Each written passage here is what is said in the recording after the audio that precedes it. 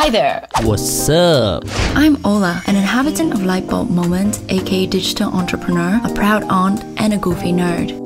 I'm Chris, a designer, a creative tech enthusiast, and a semi-grown kid. This is the Ranting Bananas Podcast.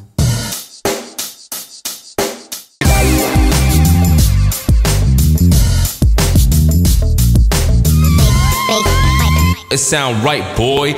This is a letter to my future son. I hope you know that you the one. Hope you know the list is short of things from So, welcome back to Ranting Bananas. We've been out for almost 2 months now, but we're back with this mini-series that will kick us off with a focus on a little life-changing event that happened to Chris. The last couple of weeks, Chris was sorting out a lot of things, but he also got someone pregnant. So Chris, can you walk us through what you've been up to and also what the hell? So I've actually moved back to Vietnam. So let me tell you guys on my decision to really go back. My medical visa in Bangkok was running out. So it was a decision to either renew that visa for another 3 months or to make it back to Ho Chi Minh. And luckily, I actually decided, hey, I'm going to take this opportunity to try and come back. So I made that decision. I mean, the whole process took about 4 to 5 weeks, I would say. So, I was busy like printing the paperwork out and just sorting all this stuff and actually had like move house. So I actually sold most of my shit when I was there. Sold like my office chair, my camera, the first one, and the iPad, just try to get rid of as much stuff as I can, pack the stuff, gave friends a bunch of stuff. And then within the last 2 weeks of leaving, I met a girl and we got along really well. It was, I think our first time we met, we went to like Old Town Bangkok, and it was really cool because we basically went around, took lots of pictures and just kind of walked through these like really quaint streets of Old Town Bangkok. If you haven't been there, it's kind of like rustic, like old school Chinatown, just like super like small alleys. And it's just a really nice place to hang out. And because we had just had an alcohol ban throughout the city, I was like dying for a drink. You know how when you can't have something, you want it more. So and then so I was with this girl, and we were like hanging out by the river. It was really cool. And she was like, "Oh, well, my friend's got this party." So we actually go to this party, and it's in this like massive mansion, but it's just like an underground cellar, if you will. And he's got a bar there. And it was like one of the only places, I think, in the city to like serve alcohol, because it was like a private gig and it wasn't for customers or patrons. And so, met her that night. We had lots of fun, and then saw her again the next day after, or a couple of days after. And we got along really, really well, right? Of course, we hooked up, and I had the confirmation of my flight and date that I needed to leave. So then I told her, and, she was a bit like, oh, well, that sucks. So we decided to spend a lot of time together within that 2 weeks, and that was really cool. Do you have any questions about that before I get into it? I don't have any questions about that. I think what everyone will be wanting to hear is, what happened?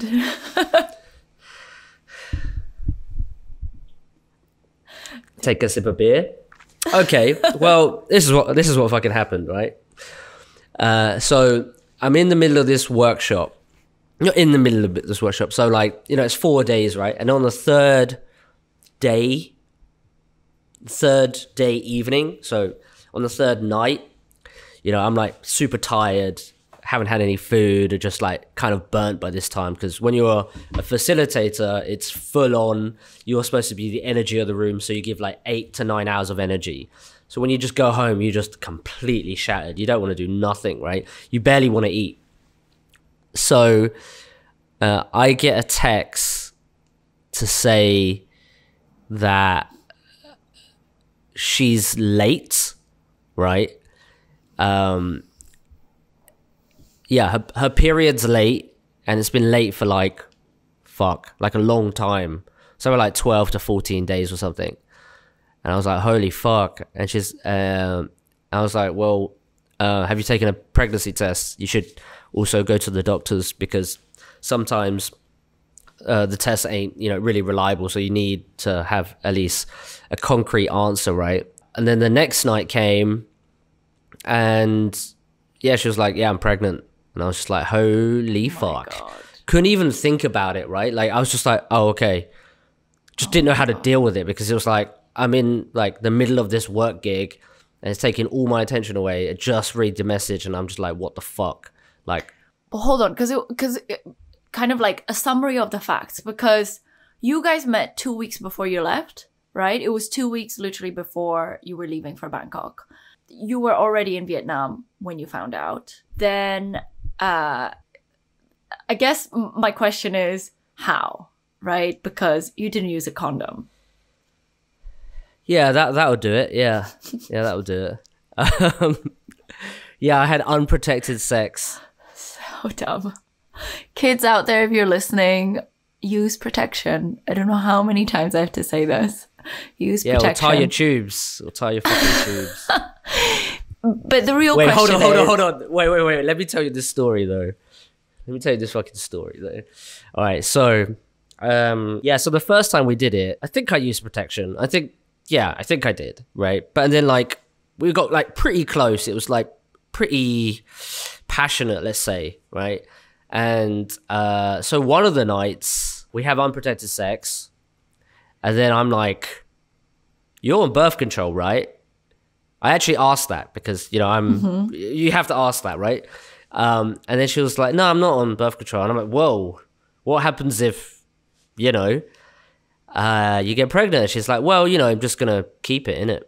I'm just like, I completely brushed it off. I didn't even know it was a thing. She's, what do you mean you got, like, I didn't even like entertain that because I thought it was a fucking joke, mate. I literally and I didn't want to argue that because you can go down a whole road of things where, right, I thought it was actually a fucking joke. And it's so funny when I think about it now, like, I'm just like, holy fuck. She actually said that to me. No spoilers. No, but okay. So for me, the question is, so you guys meet, you've got 2 weeks to go. It's fine, right? It's a party. You get drunk. You want to make out. You go back. You hook up. But no protection. And I just still, it just doesn't click for me. Like, why wouldn't you use protection? And I think statistically, there's like 40 something percent of people choose not to wear protection. And it's like a crazy statistic, And so to me, it's like, are you just a statistic or was there something else there? And right. Yeah. Good question. No, man, I'm just, I don't know, sometimes it kind of ruins the mood. Sometimes you just don't think, of the consequences. And, yeah, you just don't think of what could happen and potentially the worst situation or the most adult thing you've ever dealt in your life will occur around the corner, right? Like, that's just not what you're thinking about. All you're thinking about, let me just smash. 100% idiot. So, okay, so you're in Vietnam. All this shit is happening. The move, immigration, sorting out work, sorting out the apartment, everything. And then I'm late, right? She says, my period is late. I'm pregnant. So what was the initial reaction from both parties? Well, I think I called her. I think I was just like, all right, let me call you in an hour because I was getting dinner or something, and I just went back to my hotel room. So at this point, I was still staying in my second hotel outside of quarantine because I was looking for a place. So there was a lot of things going on, as you mentioned. So I was in my hotel, and yeah, I just called her, and we had this, I don't know, 2 to 3 hour conversation maybe. And then I was just like, holy fuck. I think there was lots of mixed emotions going on. There was definitely lots of crying on the phone, and I was definitely angry when I was on the phone. And I was, I guess, trying to also reason. I don't think I was necessarily angry at her per se, but angry that our views were conflicting or different. And yeah, I mean, I don't even know. Like, I said to Ola and to Steve, like, holy fuck, I should have recorded that conversation. Just because it was just like, I don't know what the fuck just happened. Like, I need like some recollection of what fucking happened, and because it was like so much went into it, and I don't even know half of the things I said. I can't even actually say that again. But and then yeah, after that conversation, I spoke to two people. One friend, Steve, who lives in Taiwan, and I was like, bro, what the fuck do I do, right? And of course he took the piss forever. And so it wasn't a super serious conversation, but probably what I needed. And then a second friend is a friend that lives in Bangkok, and I wanted her to reach out to this girl. Let's just call this girl Sarah, right? And yeah, so I told my friend Jess, hey, which actually coincidentally started Ranting Bananas with me. So Jess, I said, hey Jess, can you speak to Sarah to just like try get a pulse on what she's thinking, and you know, give her advice on what a girl would do, or maybe not advice, but maybe console her a bit, and just sort of, you know, offer a shoulder to cry on. Because inherently, I mean, because I just wasn't there, right? So I thought that was a good thing to do. But of course, maybe, I mean, the reason I chose Jess is because she's fairly objective, right? Or she is objective. Let's just say she's objective, and she would give her opinions no matter if I told her different. And I think that was one of the reasons I was like, hey Jess, can you help me out and be a good mate? So yeah, so that's what happened really immediately after the conversation, probably like half a day or a day after it. And emotions were high because when you guys were hooking up and you didn't, you know, use protection, she had said she would keep it if there was ever a baby. So you knew in that moment when she told you I'm pregnant that there's a chance this person might want to keep this pregnancy. Whereas I think you automatically felt, or at least what I remember, is that you automatically felt that you don't want it, right? That was like your automatic reaction. That's right. Yeah, I think just, you know, maybe this is like 5% recollection of the numerous conversations I've had with her afterwards. And that week we probably had 2 to 3 conversations, and they spanned 2 to 3 hours. But they were very tough. They were very tough conversations to have. So interestingly enough, I was reading some articles, obviously for prepping it for this thing, because I obviously had a lot of time to think about this since you've told me. Yeah, there was the interesting stats about why people, you know, how many people don't wear condoms, which was like in the 40s. And then they were saying that typically when surveyed, women said that if they sense there's a possibility for a long-term relationship, they will choose to not wear a condom.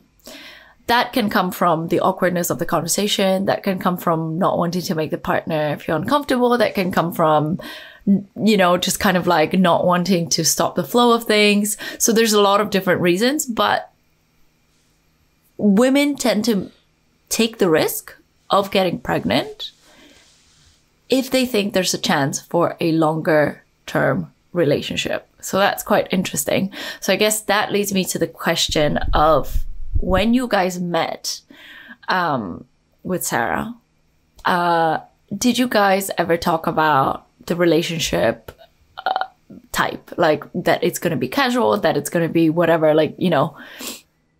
No, No, I mean, like, when asked, I will be completely transparent about how I view where my life is and how relationships in my life revolve around things I care about. So it's actually, I always say it's not my priority, or I don't even know why I'm putting quotes, because it is actually not my priority, right? So, but I don't think we ever got to how we view each other. We definitely did speak about previous relationships, and she's had typically bad ones. She hasn't really, and her most recent one was only a few months ago.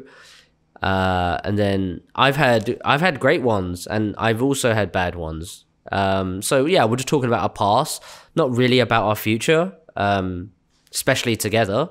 And I don't think I mentioned how I view relationships, but Sarah did actually listen to some episodes of Ranting Bananas. And so she, I think, knows who I am in terms of the relationship, because we speak about relationship a lot, right? On this podcast. And I, you know, divulge some secrets, or not secrets, but things I'm not very proud of in the past. And yeah, she's heard that as well. And she was like, holy fuck, is it true? And I'm like, yeah, it's fucking true, man. Like, why would I just lie for the fuck of it, right? Like, it happened, and that's what happened. So she kind of knows my take on it, I think. That's my hypothesis. So wait, so you guys, so she listened to our podcast, and then she had asked you if the stuff on the podcast is true or not? She goes, when you do a podcast, are the things you say correct? And I was like, what is she referring to? Which episode is she referring to? But of course I know, like, there's only like 2 or 3 ones that are like really out there, right? So yeah, so I was like, yeah, it's true. I mean, it's interesting to me because the whole clusterfuck of what you were going through, what you are going through, for me, it almost stems from communication, or the lack thereof, because on both sides there were some kind of assumptions made in my point of view, right? It's a bit like, you assumed, okay, so she's asked me about the podcast, so she's probably heard most of it. I'm assuming she's heard the ones about cheating. I'm assuming she's heard about the ones from the stories about my relationships, blah blah blah blah. So I assume she knows what I'm like, but I never explicitly tell her, A, I'm not looking for a long-term thing right now. B, here are my priorities in life. You know, you never really have that explicit conversation because this is new. It's a hookup. You're not sure where it's going. You're just kind of like, whatever, right? No judgment whatsoever on my part, just kind of like trying to state the facts.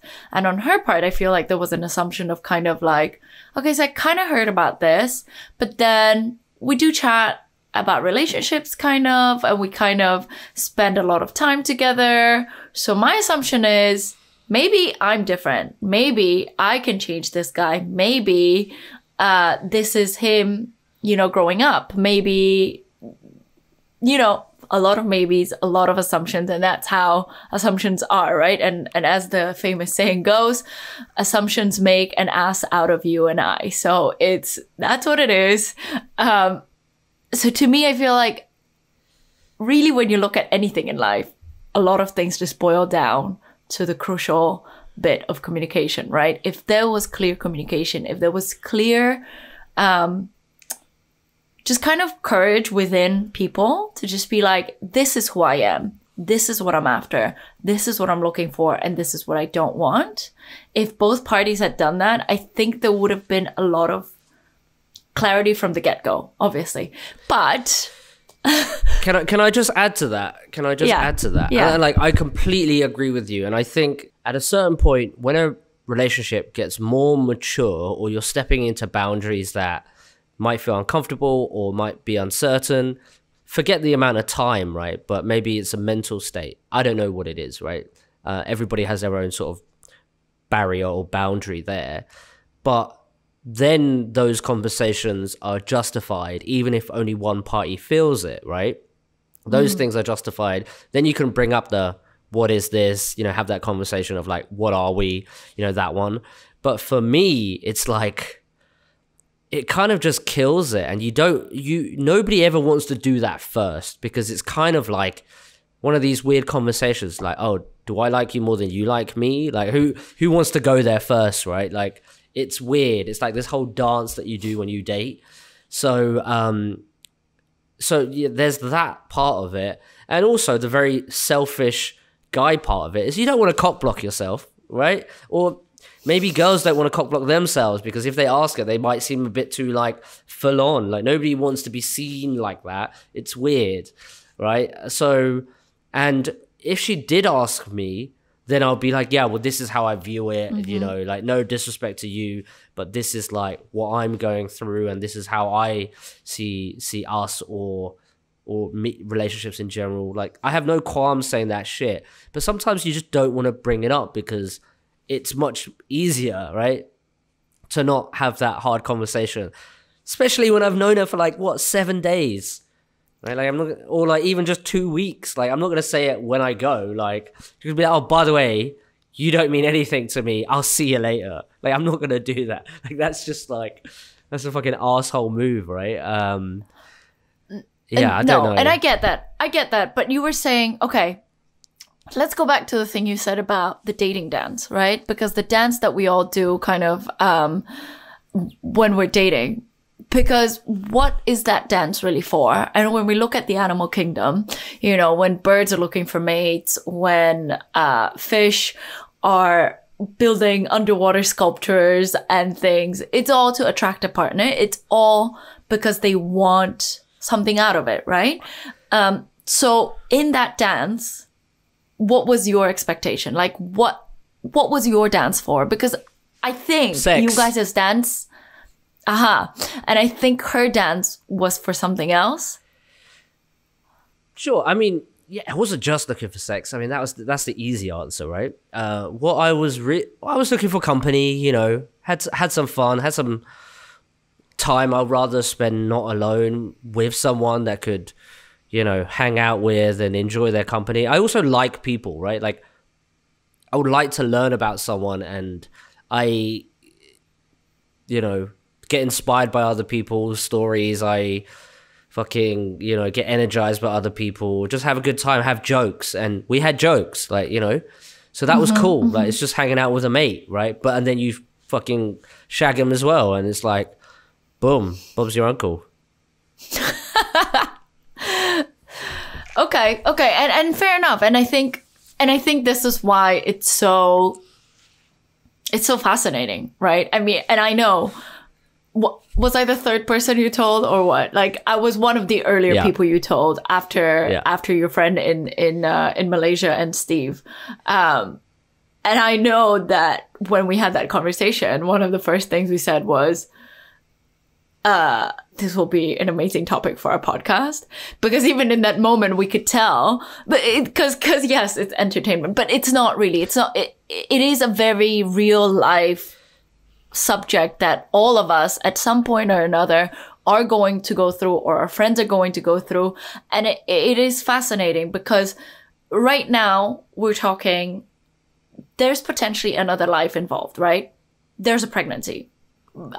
Yeah, there could be a life, right? However, whatever your stand is on that. But it all comes down to this vocalizing of like what I want and what I need and what I really don't want, right? And it's just like both of you were tiptoeing around the things you wanted. And if you had, in a way, I think you like to think of yourself kind of like, I'm living my truth because on my podcast, all I talk about is getting chicks, right? And I think you kind of like, you hope that kind of sends a really clear message to people. But honestly, when you look at it, and I call you an asshole all the time, when you look at it, you're a really sweet dude. Like, you're a really sweet guy. And so I think there's a lot of mixed messages for girls when they date you, I think you kind of hope like, oh, if I'm like a little bit of a dick, then they'll read the message. But are you really living your truth if you don't face the fact that you're now a 30-something-year-old person that can't say exactly what they want and communicate that to the other person? Okay, fair enough. I take your point, and thank you for calling me a dick, and also very sweet. I take that on board. Thanks. And I agree with you both of those points. But I don't think I'm not living my truth. Like, because honestly, sometimes I don't even know what I want. And also, I think I have a vetting process, right? I don't know if I'm going to get into a relationship, right? Like, it could be a year before I decided to get into a relationship with someone, because I just don't want to, jump in, and maybe there's some other priorities that I want to focus on. So I don't see why I have to say, you know what, this is just us fucking. Like, I don't see why I have to say that, because if I enjoy spending time with someone, that's clearly what I enjoy doing, right?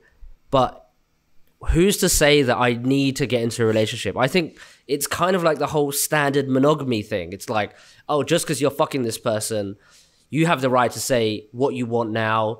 Do you want her or you don't want her? Do you want him or you don't want him? It's like, why does it have to be like that? I don't think I have to live like that. And for someone to tell me that that's the way it should be, I'm always like, nah, man, that's you. Like, you can do that, right? And you could for me, you could fancy a lot of people at the same time for different reasons, right? And maybe it's hard to juggle for some people. Maybe it's easier to juggle for others. Like, for me, I'm okay with it. It's not that I don't fall for people I date with.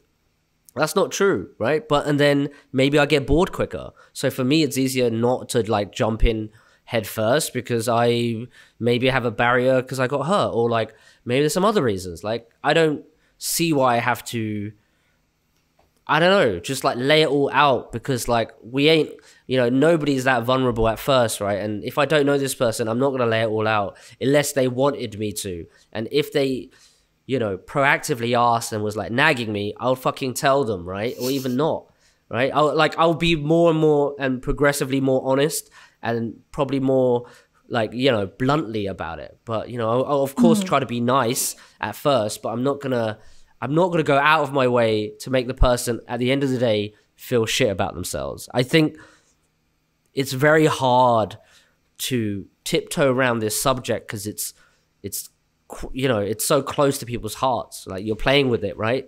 So it's like, I'll rather just keep it like cash, friendly, nice, and then when it gets somewhere, it gets somewhere. Like, I'm not trying to force nothing, right?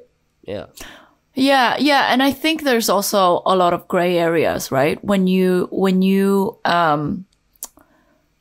first meet people, especially if it's unexpected, right? It's just a party, you meet someone, and it's like, I didn't come out looking for anyone, but this kind of happened, so I'm also not sure where it's going. Yeah, there's a lot of gray areas, and obviously I'm playing devil's advocate, because I always do, and I always like to ask questions, and I question everything. But absolutely right. I mean, at what point do you say to yourself, oh, okay, this could be something, but now I need to communicate because I don't know if this is what I want or don't want. So, and how the other person's going to react, etc., etc. So yes, there's a lot of gray areas. But anyway, there's this London gherkin-sized pickle right now that you're in. Yes. So the question is, does she keep it, right? Do you keep it? Both of you did. What next? And when we had that conversation, when you told me, I think I had a certain reaction, but also I think it's only fair if we kind of give people my context, because I also actually have been in this situation before, and I chose to have an abortion.